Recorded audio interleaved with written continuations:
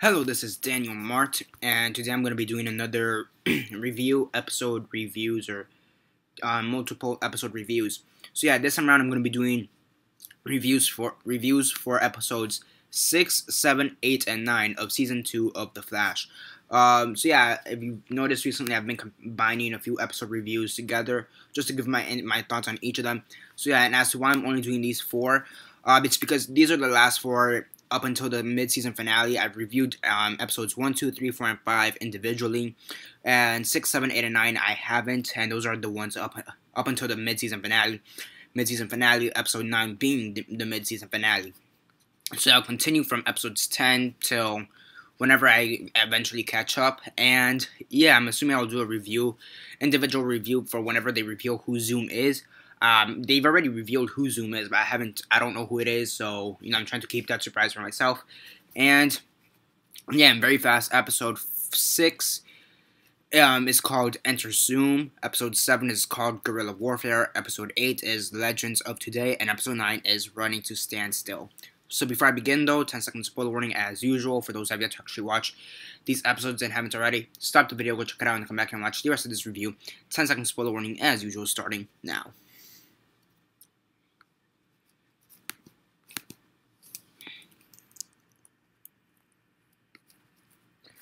Okay, so 10 seconds are up. So for those who have yet to actually watch the episode and haven't already, please don't comment down below or be messaging me that I never gave you fair warnings. As usual, I did. So yeah, as usual, quick synopsis, likes and dislikes, and then the rate for every single episode, more or less. So I'll start with episode 6, Enter Zoom. In this episode, you have Dr. Light. She escapes from her containment cell, and Barry Allen, or the Team Flash or whatever, they don't know how to attract Zoom. Their idea to attract Zoom was to get Dr. Light to kind of battle Barry, like it was faked, but to battle Barry and pretend that he is killed or whatever. But whatever, they use Dr. Light's double gang, or Linda Park, from the Earth 1 Linda Park, or the Linda Park that we've already known, and they kind of use her to kind of lure Zoom in. However, that fails. Eventually, Zoom does come back and attacks Barry. He fights with Barry, and Barry is more or less knocked out, unconscious. And Zoom just kind of takes his body, shows him to the news station, to the police station, to downtown or whatever. He goes to several spots and says, this is your Flash. He's a weakling. I'm going to kill him now. And I'm going to make sure it's public, whatever. So he runs out. And as he's about to kill Barry, slash the Flash, we had Cisco, I believe. Cisco, who shot Zoom with the serum. Basically, what the serum does is take away his power, take away the Speed Force stuff, but whatever. He still had enough Speed Force energy to escape. So yeah, and at the end of the episode, we also have a discussion between Harrison Wells and Zoom, and it's revealed that Zoom has Harrison Wells' daughter, or the Earth 2 Harrison Wells. He has the daughter. And yeah, at the end of the episode, when Harry wakes up, he can't feel his legs and he's paralyzed. So that's episode 6. On episode 7, Guerrilla Warfare, you have Barry's dad who comes back. He's basically influencing. He's motivating Barry Allen to keep being the Flash. This is just one bump in your great adventure, in your great career as a superhero. It's just one bump. I mean, you're not always going to win. That's basically what Barry's dad is there for. And yeah, and basically Guerrilla Warfare, Gorilla Grodd comes back, and he's causing chaos. He wants to create more Gorilla Grods, I guess, or more Gorilla Grods. So he kidnaps Caitlin, who is the one person he actually trusts, and he hopes that she can make a similar situation to the particle acceleration explosion to create more Gorilla Grods. Harrison Wells gives the Team Flash the idea that they could rescue Caitlin, and at the same time send Gorilla Grodd to Earth 2, where there are other Gorilla Grodd animal things, I guess, similar animals with Gorilla Grodd's condition, where, they're sentient and they could talk and speak and think and whatever. So they do that. Pretty cool action scene at the end, with Caitlin kind of being there for bait at the end, so that was pretty cool. And the way they do this, they sent Gorilla Grodd through one of the portals, and that overall was pretty cool. Episode 8, you have Legends of Today. This was set up for the Legends of Tomorrow spin-off show. Basically, in that episode, you had Kendra Saunders. You had Kendra Saunders. She's been dating Cisco for a couple of days at this point, and Vandal Savage decides to come to Central City to try to kill Kendra Saunders. So yeah, it is basically like a crossover episode in a sense, because they do go to the Arrow, and they do talk about Merlin and all this, and they kind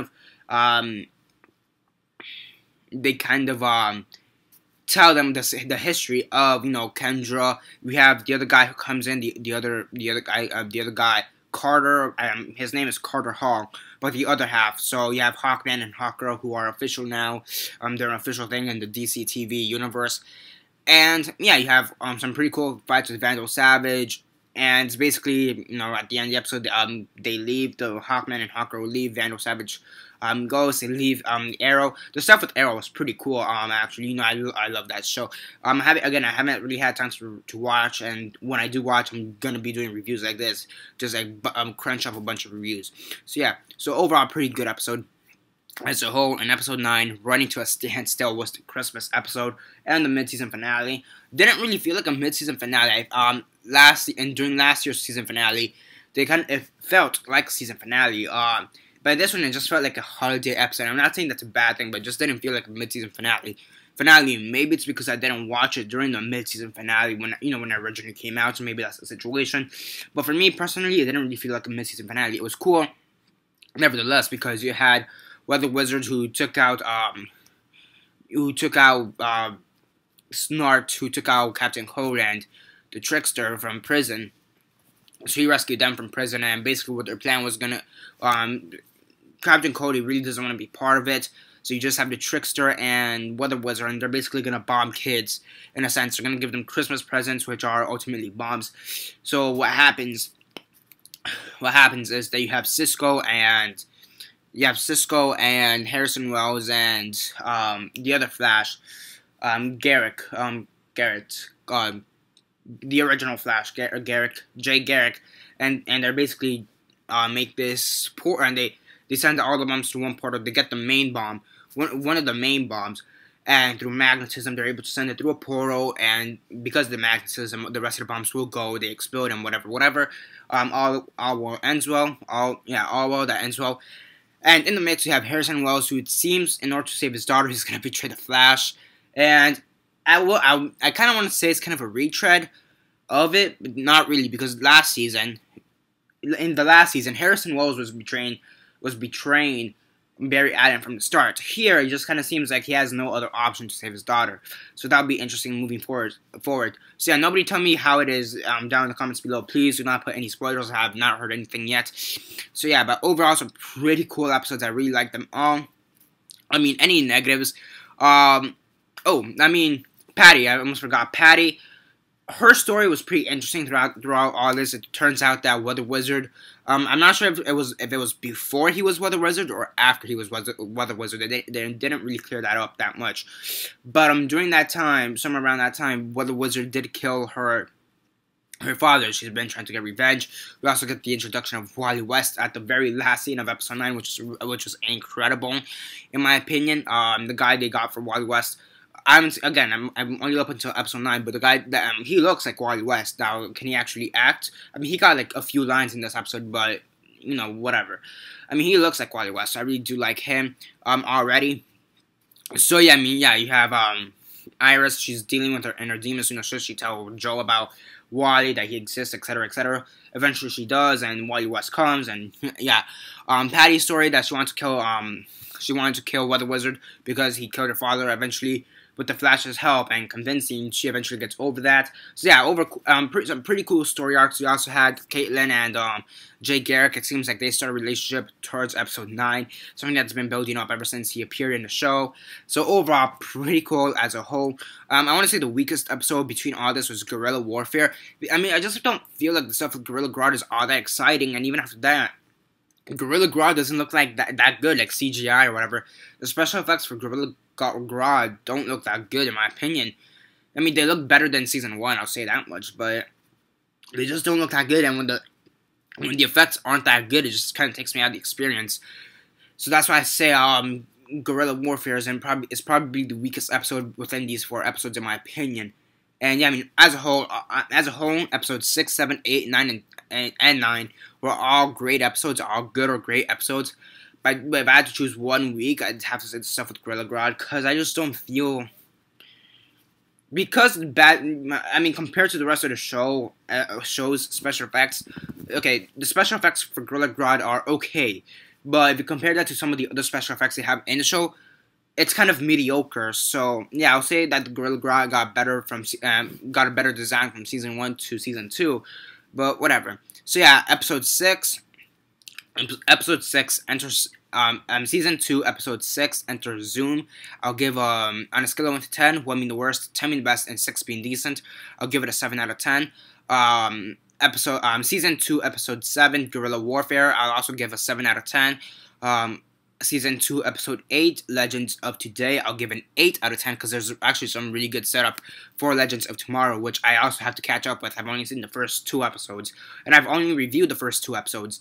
So yeah, the first 2 episodes were kind of weird for Legends of Tomorrow, because the way they did it is like pilot part 1, and then next week pilot part 2. So I didn't know how to review it, so I'm like, fuck it, since they're both called pilots, I'm just gonna watch the first 2 episodes, call it pilot part 1 and part 2 review or some shit like that.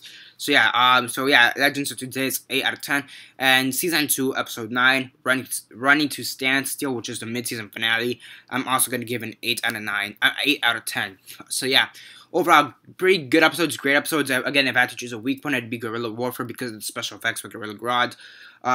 And when he talks, it's kind of weird. Like, the voice is good. It's just like, it just looks weird. It just doesn't look believable. So I'm like, it's a weird. I don't know how to explain it, because it's weird. Like, the way he talks, like, his voice, yeah, his actual voice sounds great, but like the way they kind of sync it up and stuff, it just like kind of looks weird, in my opinion. So yeah, and that's something I'm gonna have to get used to for the Jungle Book once I review that.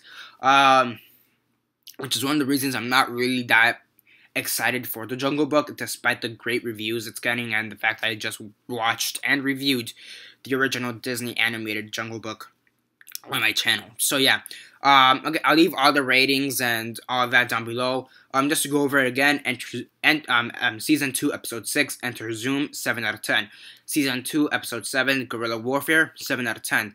Season 2, episode 8, Legends of Today, 8 out of 10. And season 2, episode 9, Running to Stand Still, 8 out of 10. They should have put Running to a Standstill. It sounds kind of weird without the A right there. Whatever, so that's basically it for the reviews. Like the videos on Facebook, Twitter, MySpace, or whatever you guys prefer. Whatever you guys prefer. Comment down below, like the videos on Facebook. Yeah, whatever you guys prefer. And that's basically it for now. This is Daniel Mart, signing off.